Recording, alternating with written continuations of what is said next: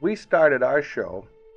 Matter of fact, it was called Pullover Neighbor, and it was on the coast, and it started in June 5th, 1938, here on the Pacific Coast on NBC. And Edward's show started in 1940, coast to coast. So we started 2 years earlier, but he was on coast to coast before.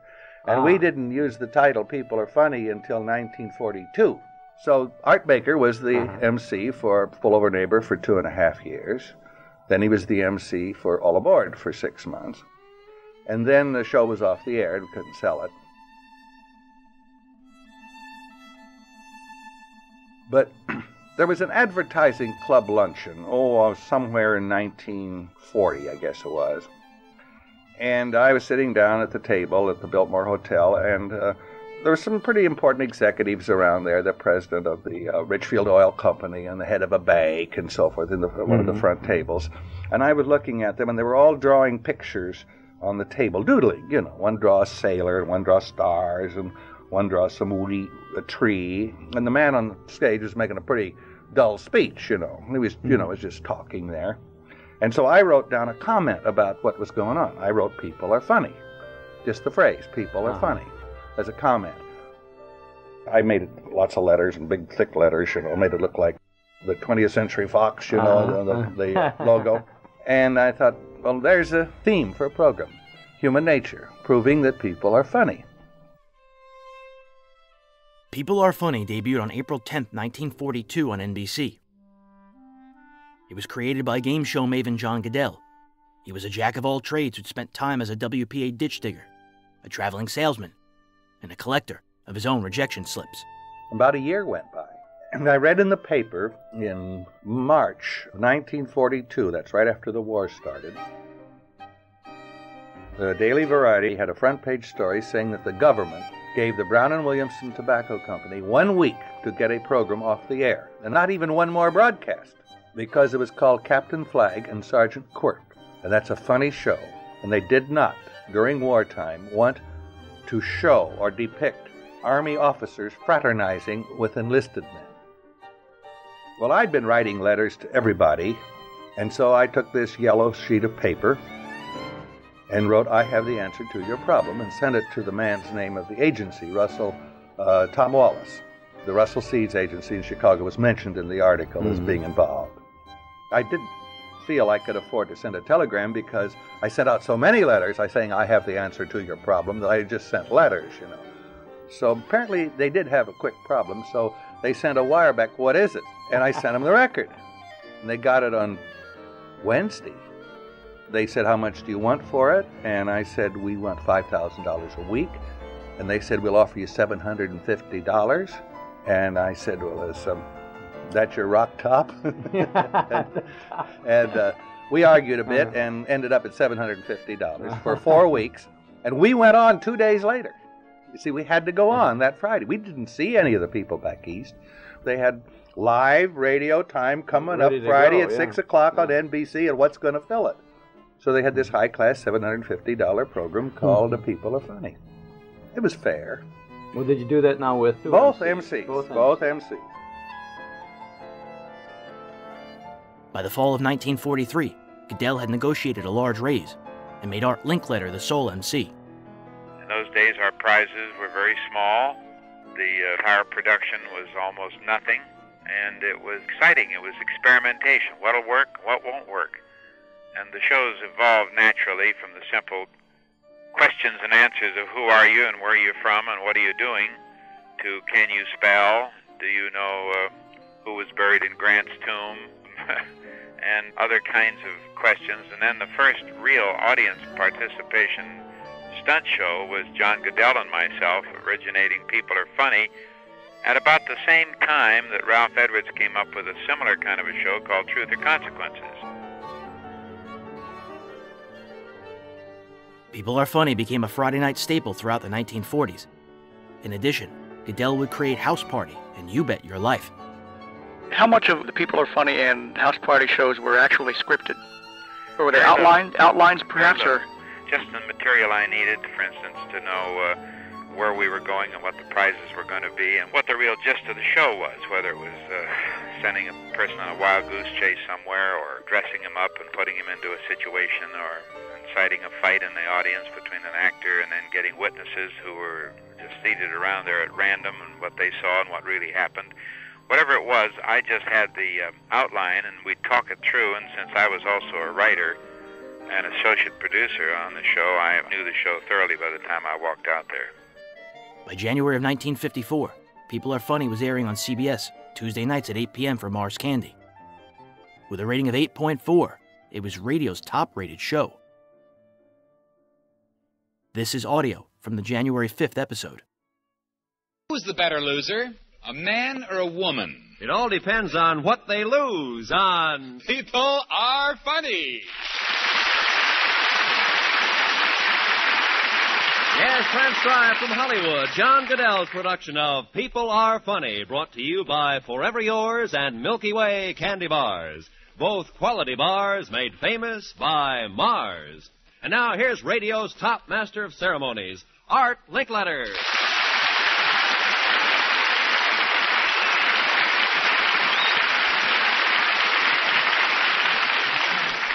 Hello there, everybody. Well, here it is, a brand new year, our first broadcast of the new year, and guess what? I've made a resolution to be kind, courteous, and considerate to every contestant on People Are Funny through the whole year. Well, Roy Rowan, who's first to prove that I can't keep a resolution? Mr. Robert Jeffrey from Meriden, Connecticut. Meet Art Linkletter. How do you do, Mr. Jeffrey? How do you do, Mr. Did he say Meriden, Connecticut? That's right, Meriden. Well, that's the magic word. You win a big box of dark chocolate goodness, 24 Forever Yours candy bars. What do you do back there? I work for International Silver Company. You're married, man, aren't you? Yes, I am. Mm-hmm. You know, we give away some nice prizes on this show. Yes, I know you do. How would you like to win? A 1954 Hudson Jet with Hudson's instant action superinduction engine. Yeah, I would. Uh-huh. Well, Mr. Jeffrey, I'm happy to be able to tell you that you are the only person who can't win it. Because this one's an outside stunt for our listeners only. Look at that. Only 1 minute of the broadcast, and I've already broken my resolution to be kind to contestants. Well, anyway, it's better to give than receive. Don't you think so? Yes, I do. I hope you believe that. Because, Mr. Jeffrey, your stunt tonight is to make somebody happy by giving them a gift. Now, this is what's going to happen. You're going to leave CBS and be driven out into Hollywood to a residential neighborhood. You're going to pick out any house. That's up to you. You just say, that one right there. We stop the car and you get out and you walk up.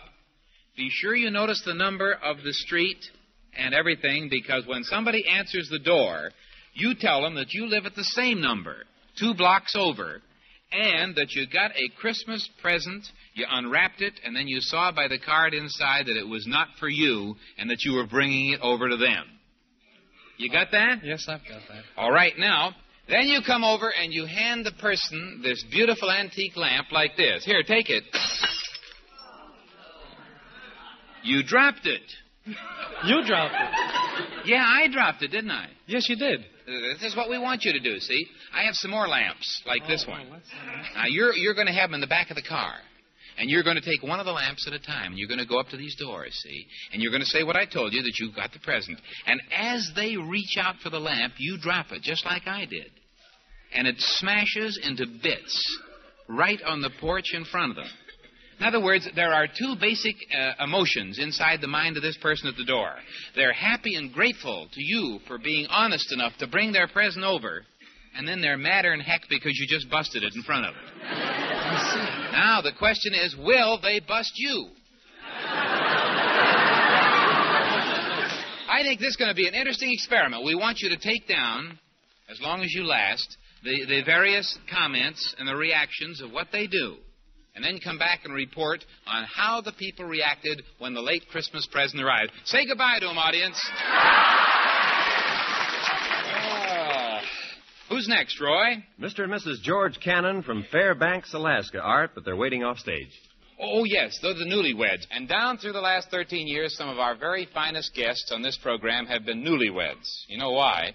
Newlyweds are a little more self-conscious, a little more easily embarrassed, a little more nervous than anybody else. Now, what we're going to find out tonight is how much Mrs. Cannon, the wife, one of our newlyweds, will sacrifice to keep her husband from doing a very embarrassing thing.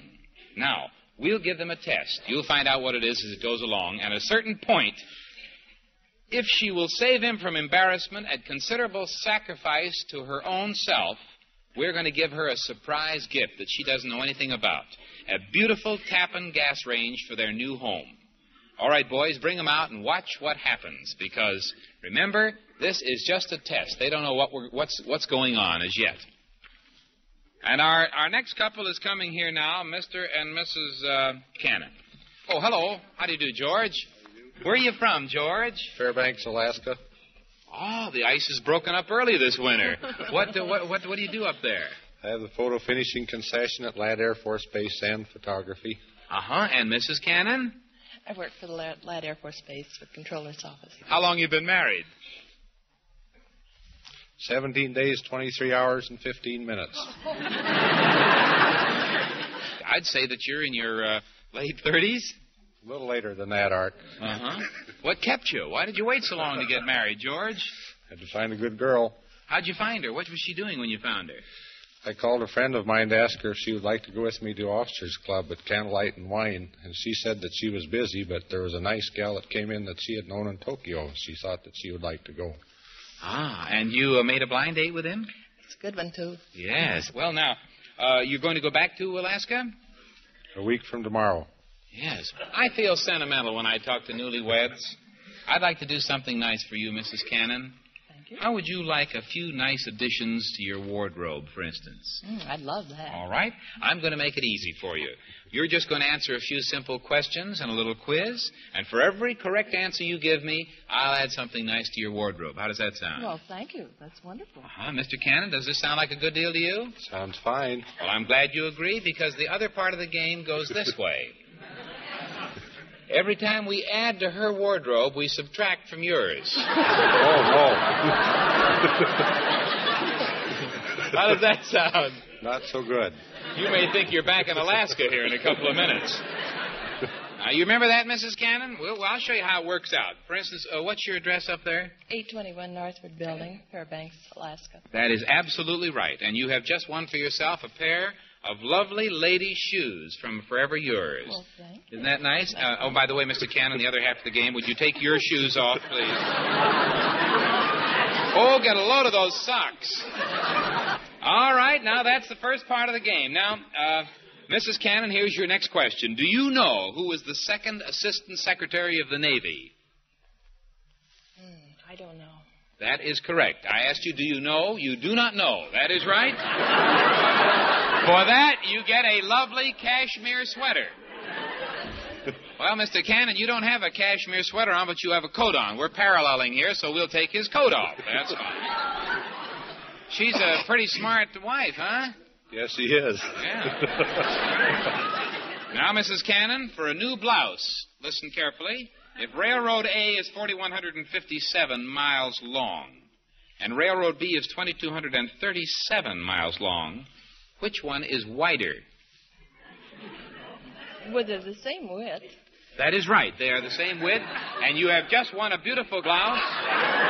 We'd like to have your shirt, please, if you don't mind. Well, all right. Now we come to a very important question, Mrs. Cannon. Your next prize is a beautiful pair of slacks. How are you today, Mr. Cannon? Fine, Art.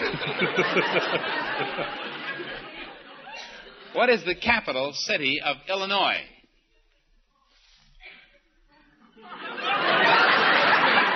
Chicago. You know something? Chicago is not the capital of Illinois. The capital of Illinois does anybody know? Springfield. Now, Mrs. Cannon, did you know that? What was going on? I don't know whether you're deliberately trying to avoid winning these new slacks or whether you're not. Well, I tell you, you've only been married 17 days. Your husband is standing here with his pants on at the moment. But he will lose them here in front of 1,000 people if you answer this question correctly. Also, you'll get a $60 dress for yourself.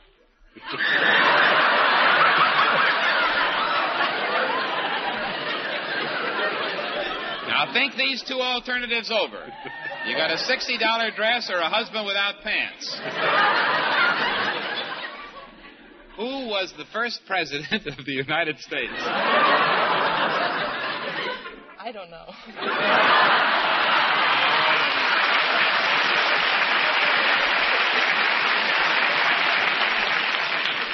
Now, folks, just a minute. We don't want to make this too hard. I'm going to give you a hint. He was connected with a hatchet and a cherry tree. You don't want to say, all right? Do you have any ideas? Go ahead, honey. Say Washington. You want her to get the dress. You don't care about your pants. You let her answer the question. You don't want to say? I don't know. Look at the dress. Look at the dress. Very beautiful dress. Feel it. She's looking over at her husband. There's a nice feel to it. Silky. What do you think? I don't remember. Up to her. Up to her. Mrs. Cannon, this was really a test to see whether or not you would, for a prize, let your husband be this embarrassed. Now, how about reversing the game now? Would you like to have some new clothes? Yes, I would, Art.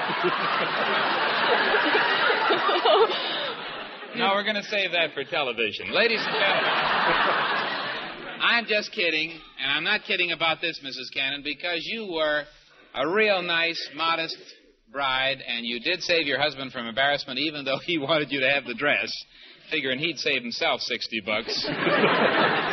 We're going to give you a surprise prize, a beautiful Tappan gas range for your home with the exclusive Tappan features. Isn't that wonderful. nice? Good foods happen when you're cooking on a Tappan, whether you're in Alaska or in the Gulf of Mexico. And thanks for proving that people are funny.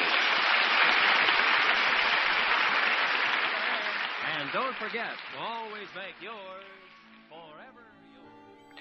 And before the days when you could edit, I would imagine you probably had a pretty good time clock in your head, so you knew how long Very good. each should last. Very, very good. There's nobody can direct or produce a show that's running like that except really the person who's doing it. He has to sense not only the time, but how the show is going. And if you cut it or augment it by things as the audience plays, you're just playing against a wall like handball. When the audience reaction is great, you keep the thing going. And everything that went wrong, you had to correct. There was no way of erasing it.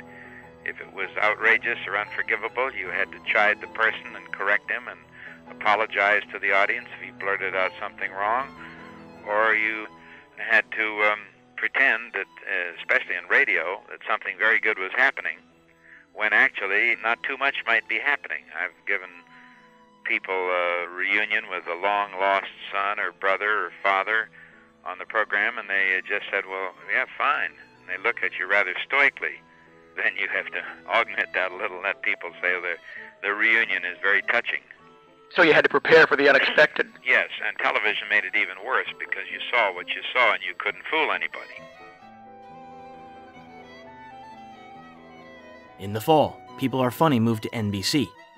It aired there until June 10, 1960. When the TV version ended on April 1, 1960, the network aired encores for another year, making People Are Funny the first TV game show to be rerun.